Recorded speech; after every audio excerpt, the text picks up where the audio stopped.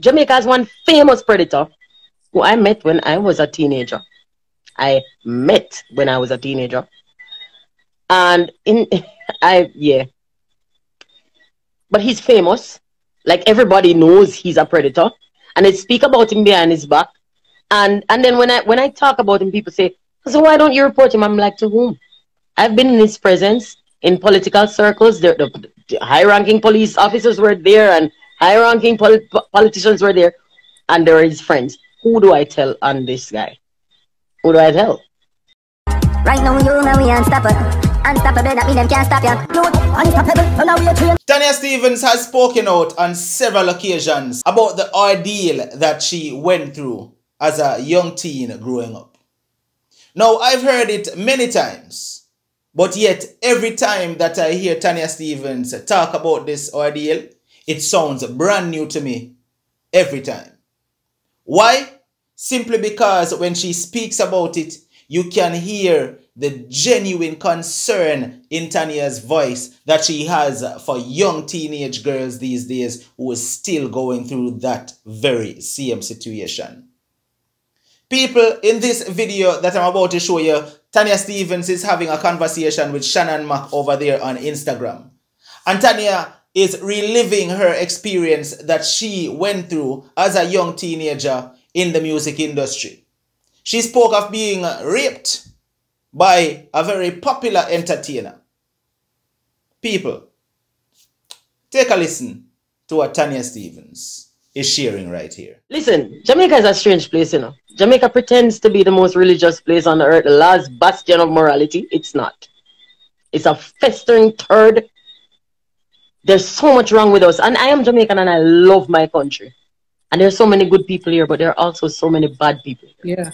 And the good people are enabling the bad people because they don't want us to speak about any of the problems. Because they're scared. No, they're pride. They have this false pride. Like, you can't wash the dirty linen in public. It's fear. It has to be fear. The only I don't know. Speaking up and telling the truth is fear of being looked at, is fear of being ridiculed, is fear of being, you know, the minority versus the majority. You know, it's the only thing to me is fear that would hold you back. So speaking up. So their fear supersedes their will to do right by this child that they see getting molested. Like they see a big man with a little girl and them say, yo, them little girl that just love big man. Like, what? Oh. First of all, the first time I got raped, oh God, I look like I'm coming from church. Yeah, I can talk about it now. Honestly, it took a while to be able to say that without flinching. Oh. And this was somebody I trusted. It's not it wasn't strangers who hurt me. This is somebody I trusted. So I was just coming in the music business. And I was coming from the country, moved to Kingston. I was brought to my sister's house first as a babysitter for her daughter, my niece. And in the process of babysitting, she ended up sending me to a fashion design school in Halfway Tree in Kingston. And I would go to school in the morning. I dropped my niece at her school, and then I go to my school 3 days a week, and then I go back to my niece's school and wait until her school is over, and then I bring her home. And I started on the mornings that I didn't have school, because it was only three days per week school. I started searching around for a studio to go to. This is when I was just trying to break into the industry. And I found one at the top of Maxfield Avenue in Kingston, near Halfway Tree. New Name Music, Kester Brown Studio. Miss Dawn Henry was there at the time. And I started going there. Now, there was one artist there. Now, at the time, there were 3 big artists, really huge artists in Jamaica. Shabba Ranks was the king.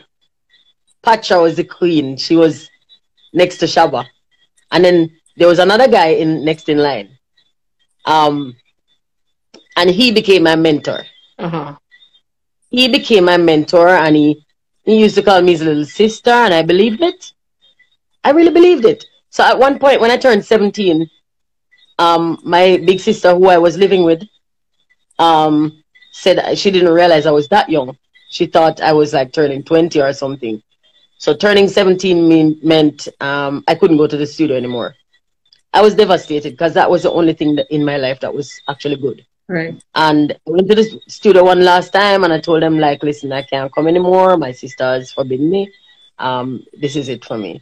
Guys, it was really nice. And my mentor said, no man, you want me to come talk to her? And I'm like, you would? No, my sister, my auntie, every woman in my family loved him. So I was like, yo, surely if him come and talk for me, my good. Yeah. My most good. So he said, yeah, man, of course, we'll come and talk to your sister. I'm like, all right, cool. So that evening, he brought me home and he sat and he talked to my sister. And he took responsibility for me. As she said, she didn't think it was safe for a young girl my age to be out, which is it is a good concern, and I appreciate it. Mm. And he took responsibility, and she trusted him, and she gave me permission based on his taking responsibility. Shannon, her ass. When that man first of all, he never made an advance. He only spoke of me as his little sister.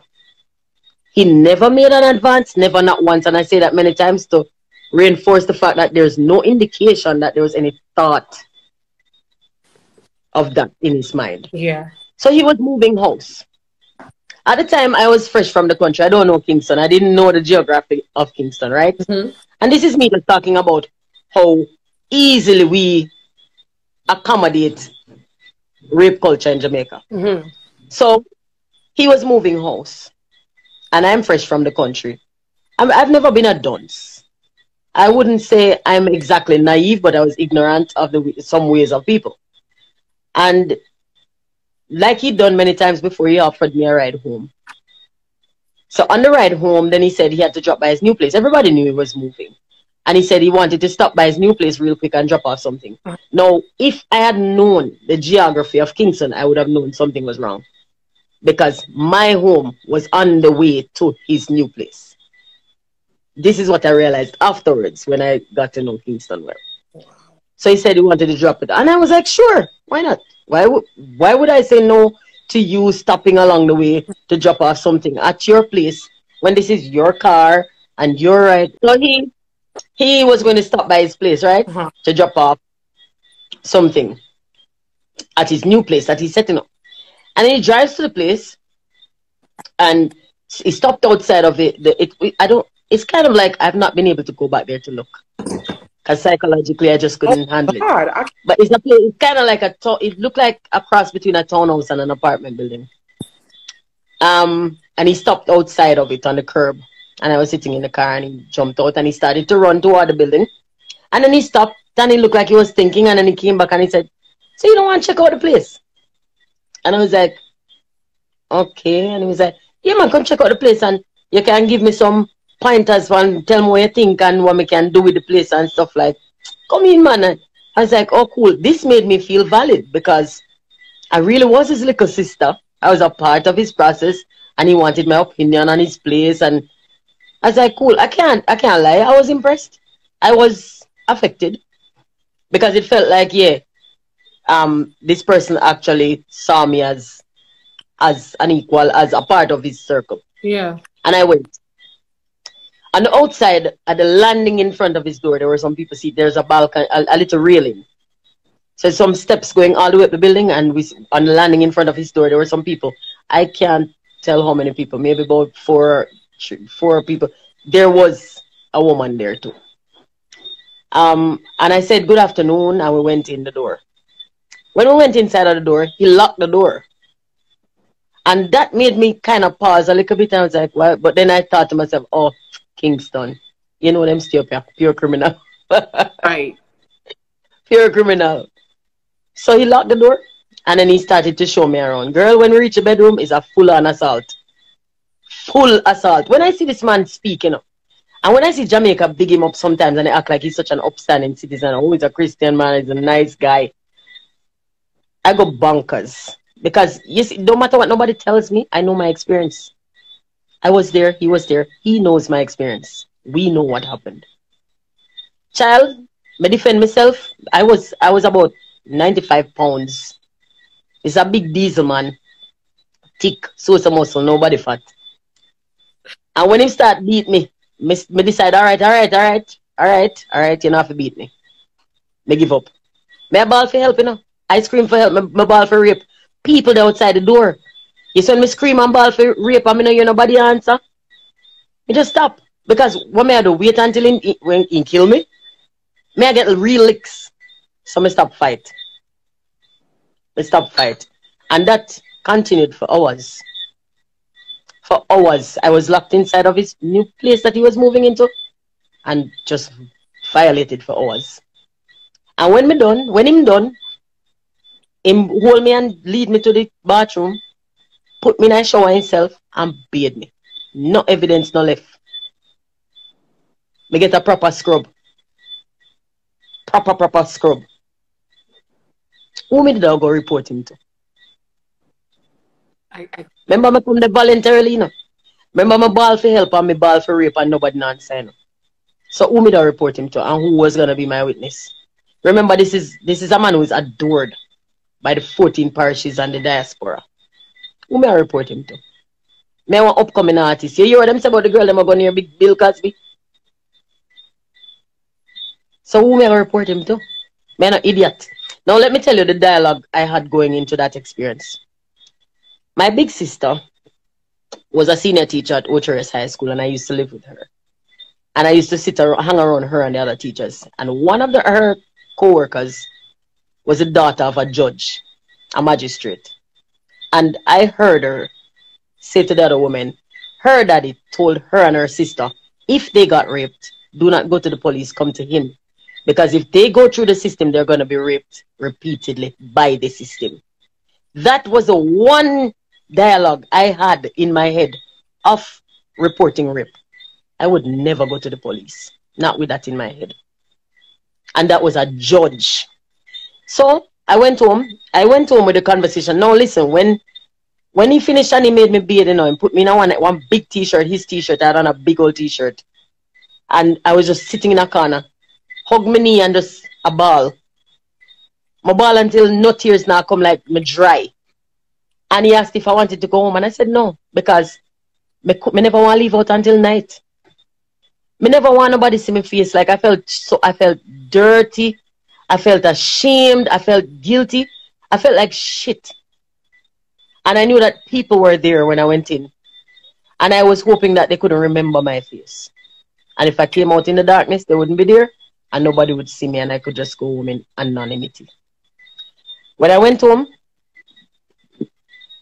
I went to the shower again. And I showered. And I showered. I have no evidence. I have nothing. Who may I go to? I'm poor. And I went voluntarily. This is why sometimes you see me fight, me argue with people. I'm going to fight violent with people where speak out of their ass, you know, because they don't know. They sit over there in judgment and they speak on these girls and they don't know. You don't know what I feel like. You know what I feel like when I go home? Remember now, I live with a judgmental sister. I come from a judgmental family. I come from a family where I should have got college. Although them have no money to pay for college. My family would have preferred that I went to college and indebted myself with a student loan than pursue my passion. And they made it very clear. Them tell me I turn cruff, me a worthless now. And some said iron balloon. I would never bust, so go get a real job. I couldn't go to them and tell them that I went to the studio and got raped. Could I? How would I broach that conversation with some people who already said that was what was waiting for me at the studio? So now I come back and say you did right. Which meant I couldn't go to the studio anymore. And the studio didn't do anything to me. One man did. Studio never do nothing to me at all. One monster did. And him do it repeatedly and people protect him. So, let me tell you, further than that, I ended up back in the country at my mother's house. And I was trying to break into music just to see him because I felt like, you know what, I'm not going to allow this to deter me. No more than ever I have a reason to do this. And so I was back in the country, and in the country there are less opportunities to sing. in the city, I could go to the studios and record. In the country, we never had no studio. So I was singing on sound systems. I went to dances, and I hope to get in via that route. And I was kind of like a local celebrity in St. Mary, the parish I'm from. When I started getting put on posters, I was like, yeah, all right, girl, come. Now, you know, music is a male-dominated field. So the majority of the people I was hanging around was male. I started to date a guy I knew since I was a kid. I know him from as far back as I can remember. And I confided in him. He used to come to dances with me too, with a bunch of us. And I confided in him and I told him what happened. What had happened to me in Kingston. And he seemed to empathize. Apparently, not really. Because he set up a train. He set up a train. So the second time I experienced that was actually a train. Oh my God. Good people pick me do it, you know. Upstanding. So let me tell you the irony of this train. It happened in a policeman's house. Son of a policeman. Yeah. You have no idea. This is nothing. This is Jamaica. Everybody knows this story. Not mine. They know theirs. You'd be surprised how many girls experience this. I know. How many boys did this? I know. How many parents allow this? When this happened, I was actually hanging out with this guy I was dating, who I confided in, who I felt comfortable with because I had known him all my life. This wasn't a stranger. I'd known him. I don't remember not knowing him. And the other guys, two of the other guys, I knew them from school. They went to other different schools. They went to a different school than mine. But we met up at like sport day events and stuff like that. I knew them. And I felt comfortable with them too. And they were my age. So I felt like, surely I'm safe. I wasn't. Not safe at all. And this happened hanging out with friends, just, you know, doing what normal teenagers do. First time was 17, second time 19. Oh my God. So the second time when this happened, and people say, so why you never scream? Remember the first time I fought and I was beat up. Second time it was a few of them. One man beat me up. You think me I go fight few man? I not fight few man. All me I do, I just look on the one person who I trust the most and I say, why you do this to me? And I kept repeating that. Me can't believe, and he wouldn't look in my face. He just wouldn't look at me. And they did whatever they came to do. And that was it. Again, I couldn't leave until the night because this comes with an extremely large amount of just disgust. Like, it's not self-hatred, but it's like dirt. Just dirt. Like, I don't want nobody to see me like this because right now, I'm dirty. And again, I shower. And I left. When I left, it was night because I didn't want anybody to see me by day. So I left again in the night. And when I walked away from there, on my way to grab a bus to go home, I saw somebody I recognized. I have a sound system, so I know him because remember me singing on sound system. And he asked me where I was coming from. And I guess because it was just so new and I really didn't think of any kind of insulation for myself yet.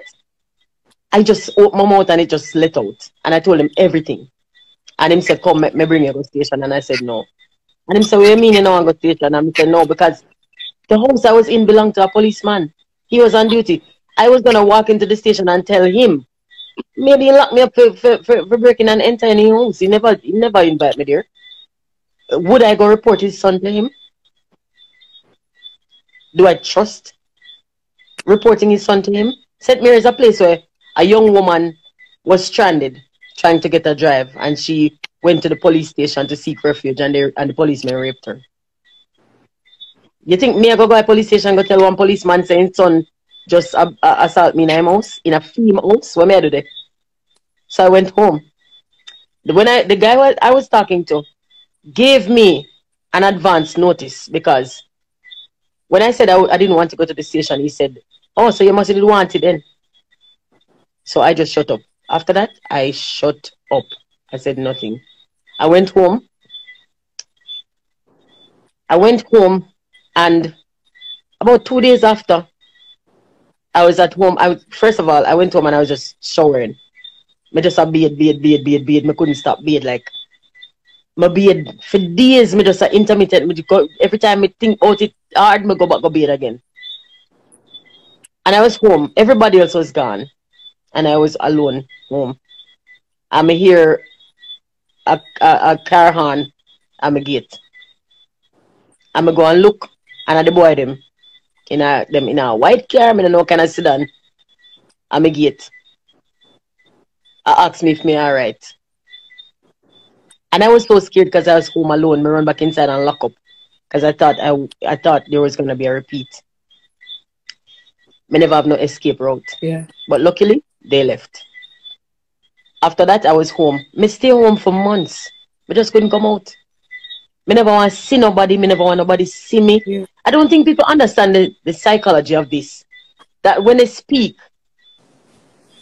this is why I keep saying, do not talk. If you don't know, don't speak. Just it's okay to be silent. Better to be silent than to cause more damage. Wait, I have so many questions. So, did you tell your mom? No. So your mom never knew. And Nothing. your mom didn't like suspect any weird behavior in you, like that you changed? I don't know. She didn't say. But you have to understand too, you know. She came from a different time and she was brought up on different rules. She will come from a society where, let me tell you, every time I'd heard anything like that mentioned, this stigma was always placed on the victim. I remember one girl that everybody used to point at and say, see the girl that with them rape. Our family had to move her. I don't know if she migrated and never saw her again. Never saw her again. There was another girl who got raped and then she started acting different and everybody say she mad out.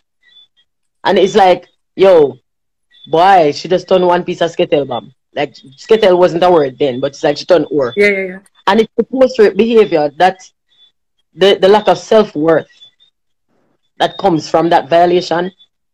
Because what it does is not physical. The biggest damage is not physical. Because at one point, you know how I used to treat myself? How I used to counsel myself to save me from the brink of madness? One of the boys, one of them Monday, from the train, had a micro penis. And that is what I used to cheer myself up. Like, well, technically, it's one less person because he technically wasn't a part of it because he really had no penis. Oh my God. It's just the kind of madness that he used to bring me back from madness. You know? And God. let me tell you, Shannon, every single time I went on the road and somebody said something negative that made me feel like I was falling into a hole because after a while I had to go on the road. Yeah.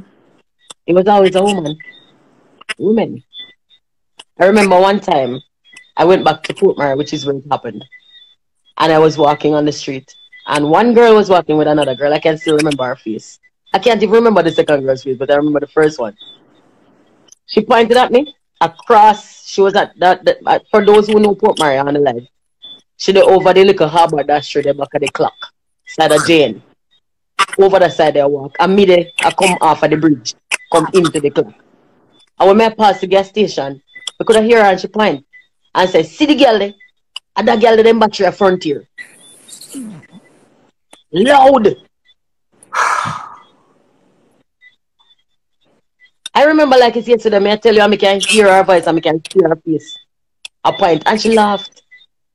Remember, I do nothing, you know. All I did was hang out with my friends. When me trust. This is the kind of narrative we're out there right now. In our society and we accommodate it. Now, me know the question left in everybody's mind right now is who this person is that Tanya is talking about. And sure, we would love to know who it is. But I'm quite sure Tanya Stephens has her own reasons as to why she is keeping that name to herself. Maybe it's for legal reasons, who knows? But I am just hoping that Tanya expressing her strength every single time and talking out like this empowers other females like you to speak out about your situation. Talk to me down below in the comment section. And ladies, listen, if you have been through anything like this, don't be afraid to speak out. Alright? Get your power back. Take your power back.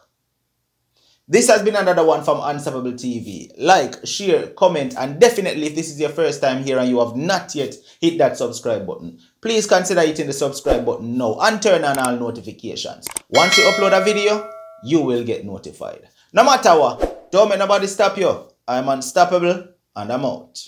Right now you know we unstoppable. Unstoppable.